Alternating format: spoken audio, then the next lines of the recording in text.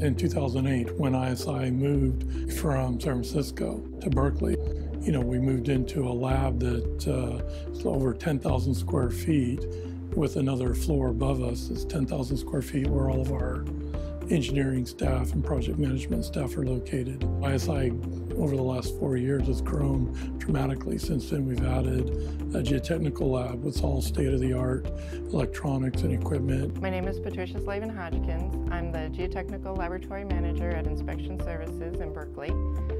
I was brought on board about 5 years ago to create the Geotechnical Laboratory. The geotechnical engineers go on site and drill the soil so that they know what type of foundation to design. They send the samples to me and I run the tests that they assign, and then from the information I give them, they design the foundation for the building. And what I love about working in the Bay Area is that with the seismic activity around here, you never know what kind of soil is going to come out of that tube.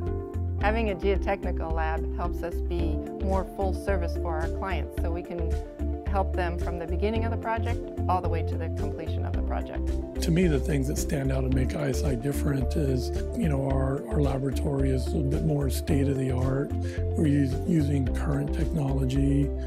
Most of our equipment is computer-operated, data acquisitions, pneumatically controlled equipment, and that's pretty much state-of-the-art in today's testing lab world. One of the things I insisted on when I came here was that we would be able to do high-pressure testing for the TXCU test, because it's required a lot in the Bay Area and very few labs have that capability.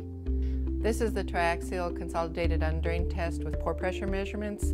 It's used in dams and levee construction. My name is Lorenzo Lawson. I work here at Inspection Services Incorporated. I am the laboratory supervisor, and I love working in the laboratory. We specialize in concrete, asphalt, and specialty testing. The R-value testing is usually required by an engineer wanting to know exactly what the resistance of the soil is. And normally it is placed before the asphalt is placed on top of the actual material. The second part of the R-value testing is the stabilometer. This is where you put a vertical and horizontal load on the soil sample to actually get your final reading, and this really will determine what your R-value is.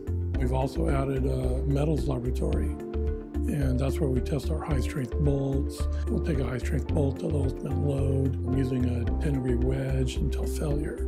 We also do hardness testing on metallic items as well.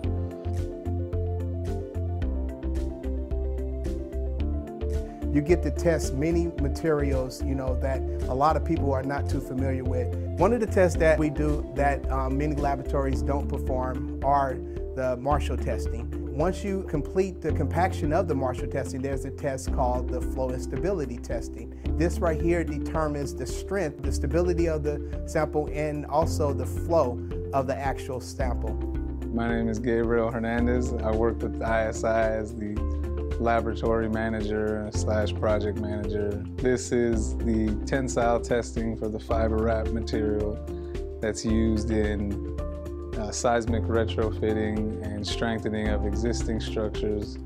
It uses a laser extensometer. It measures the change in length from 2 points on the sample. Everybody being in one building, if you get a call from a client and they have a question about a test result or something like that, and they're talking to a project manager, they can literally just put them on hold, walk downstairs in the lab, and be looking at the test sample while they're talking to them. I have a great relationship with our engineers. Everybody's working together to solve the common problem that affects all of us. I love talking to the clients, talking to the geotechnical engineers, and questioning why they're running a test, because when I question them, I learn something new. Our mission statement for the lab is, one test is worth 1,000 opinions.